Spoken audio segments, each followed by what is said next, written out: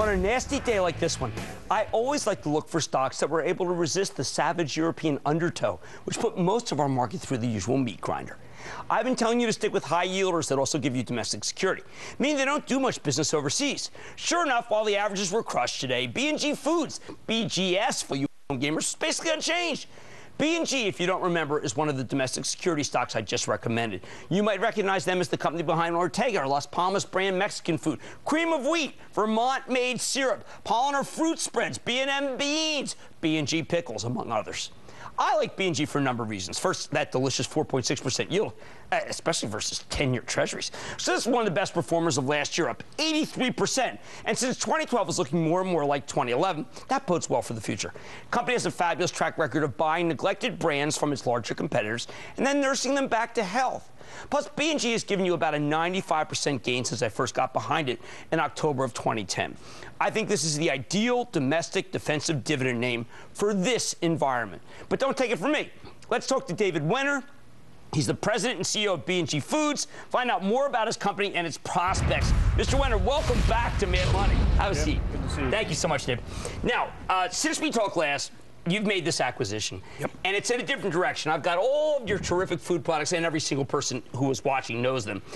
These are products that are also household names, but they're not food. And I want to know how they're doing and whether they're going to be the same kind of success. Actually, we have some that are food. Same kind of success, and whether they're taking your company in a new and maybe larger direction. Well, most of the acquisition are food products, but you're right. This is a household product, and it's a direction we've been looking at for a while now. And mainly because when we look at food products, we're looking at niche products that have very good margins, you know, things that we can defend against whatever competition there is. This is that kind of product on the household side of the ledger. Very unique product, almost no competition whatsoever, very good margins. We think it has a lot of other applications, so we see room for it to grow. But it's what we do, and it's the same customers, the same trucks, the same warehouse. You know, there's a lot of synergies there that we can take advantage of. Now, when I go into the aisle, I mean, I go into these aisles, it's obvious, spice aisle, you got McCormick in there, got some little, very good names, but there's room. I go into this aisle, there's a lot of little companies, and they seem to be all like mom and pop companies, or maybe divisions that big companies don't think of. There are a lot of guys in that aisle that you can take over, aren't there? And that's where the opportunity is, as long as it's in a niche that's defensible. You know, I do not want to buy something that my competition is Tide. You know, I mean, I have great respect for Tide's power, and that's not what we do. But this is against McCormick. It is, but it's in a very defensible niche. Mrs. Dash controls 80% of the salt-free seasoning and has for a long, long time. McCormick has competing products that haven't made headway.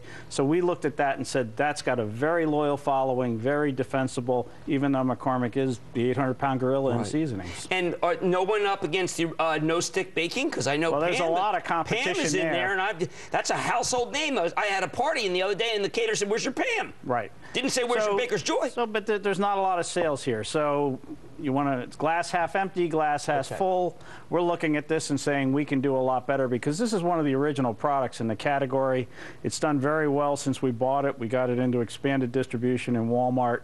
We think we can do a lot with that brand. Now, my friend Matt Horween, who does my forensic accounting for me and first brought your excellent company to my attention when you had the the hybrid, said to me, you got to ask David, did you buy too much, and is the balance sheet more stressed than you would like?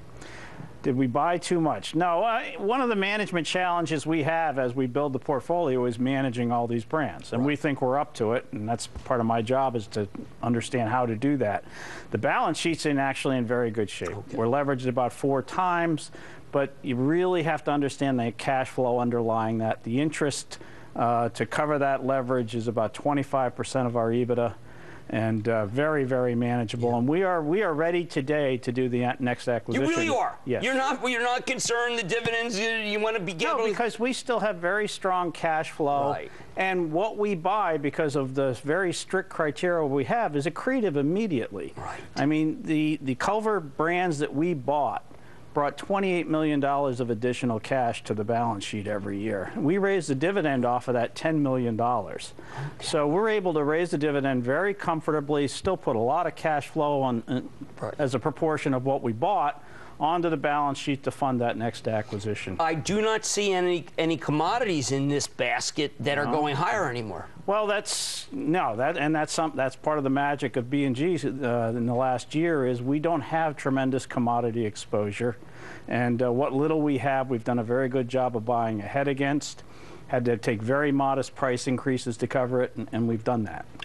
I know you guys have a great relationship with Walmart. If you get one thing in Walmart, are they willing to listen in Bentonville to having you take the others, or does it happen kind of natural? Walmart's a case-by-case thing. I mean, we're not big enough that Walmart is going to really listen to us. Right. We have to tell the story for each and every one of these brands, and fortunately for us, they're very good brands. Baker's Joy ended up on the baking aisle in Easter, even though we had a very short fuse from when we bought it to when we got it in.